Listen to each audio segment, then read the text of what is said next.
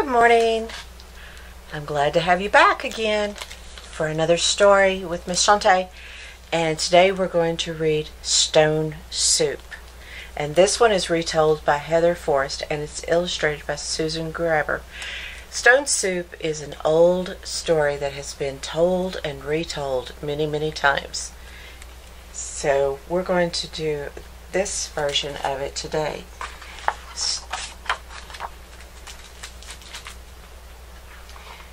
Here's a little piece from the author's note. Stone Soup is a popular European folk tale that's been told and retold for centuries. In the French version, the travelers were cast as soldiers, and the town folks were fearful of being generous because of the ravaging war. In Switzerland, the story features tramps who teaches a stringy old lady generosity by using a nail to start the scrumptious nail broth. In the Russian version, an axe serves as the soup starter. Everywhere the tale is told, the plot ends with the optimistic realization that when each person makes a small contribution, of collective impact can be huge. This contemporary version of Stone Soup takes place in a village located anywhere that people learn about pleasures of sharing. And during this day and time, this is a really good story because of what all we're going through. So here is Stone Soup. There was once a comfortable little village nestled in the mountains. The people who lived there had more than enough to keep themselves content. One day, two travelers came along. Their coats were tattered and their hats were torn, and their dusty shoes had holes in their soles. Hungry and tired, one traveler said to the other, "Surely someone can spare a bit of food." They knocked boldly on a door. It cracked open, and a woman asked, "What do you want?" "Please," said one of the travelers, "we are hungry. Do you care? Will you share? Do you have any food?"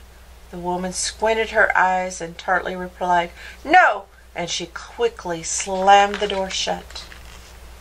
The travelers walked a little further down the road and knocked on another door. A little young boy answered. His chocolate brown eyes were sweet. "Good day," he said shyly. "What do you want?" "Please," said the travelers, "we are hungry. Do you care? Will you share? Do you have any food?" And the boy replied, "There is no food here," and closed the door. The travelers wandered wearily through the village, knocking on every door, but everywhere they heard, "I don't care. I won't share. There is no food." And they sat to rest beside the well. One traveler sighed. He clenched his empty belly and said, "If there is really no food in this elegant little village, then the people who live here are in greater need than we are. We should make them our magic soup." And the two travelers climbed up on the edge of the well and shouted, "We are master cooks, and if anyone in this town has a big black pot, we will make the most delicious soup anyone has ever tasted." And the door slowly opened, and a round man emerged, carrying a gigantic black pot. "I love to eat," he said. "Here's a pot. Let me see what the two master cooks can do with it." "Watch and see," one of the travelers said with glee. The travelers filled the pot with cold water and built a fire.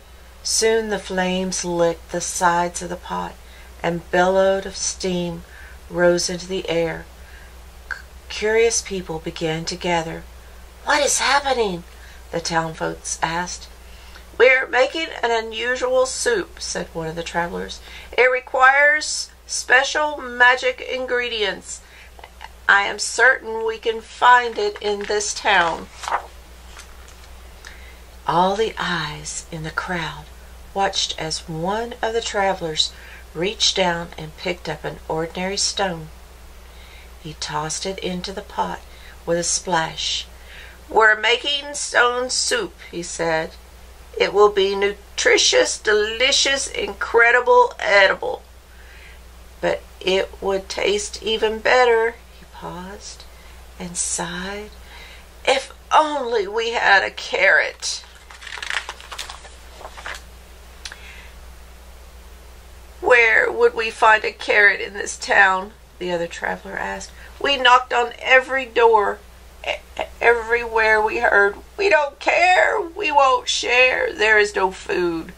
And then perhaps we cannot make this delicious soup after all," they both announced with a sad shrug of the shoulders, and began to turn away. The child timidly raised his hand and said, "Wait! I might have a small carrot." "Excellent!" shouted the travelers. "Bring what you've got. Put it in the pot. We're making stone soup. This magical soup that will taste even better if we had a potato," they added. A deep voice in the back of the crowd called out, "I have a potato!" "Wonderful!" shouted the travelers. "Bring what you've got and put it in the pot. We're making stone soup. It would taste better still," they said, "if we had just a few more ingredients." "Perhaps," said one of the villagers, "I could bring green beans." "Well," said another, "if you're going to bring green beans, I'll bring kernel of corn." "I shall not be outdone," said another. "I'll bring egg noodles." One by one, voices announced, "I'll bring a slice of celery. I'll bring a pinch of pepper. I can bring a sprig of parsley. I might have a tiny turnip." "Well, what are you waiting for?" called the travelers. "Bring what you've got. Put it in the pot. We're making stone soup."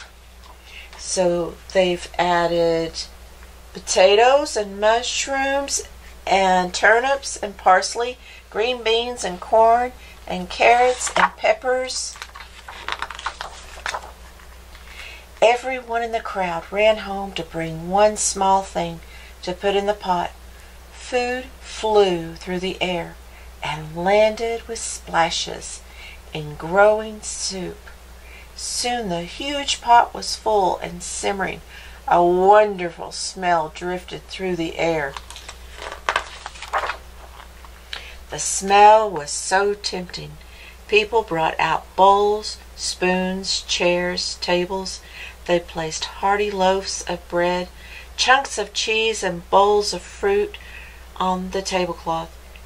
Everyone came to taste the soup and marveled at the flavor. "It's amazing," said one lady. "These two travelers made such a delicious stone soup." "Soup at a stone, out of a stone," said the travelers with a grin, "and magical ingredients." Sharing. And as the travelers left the town, they said to everyone, "If everyone ever wants to make this soup again, just remember the recipe. Bring what you've got, put it in the pot, every bit counts, from the biggest to the least. Together we can celebrate a stone soup feast."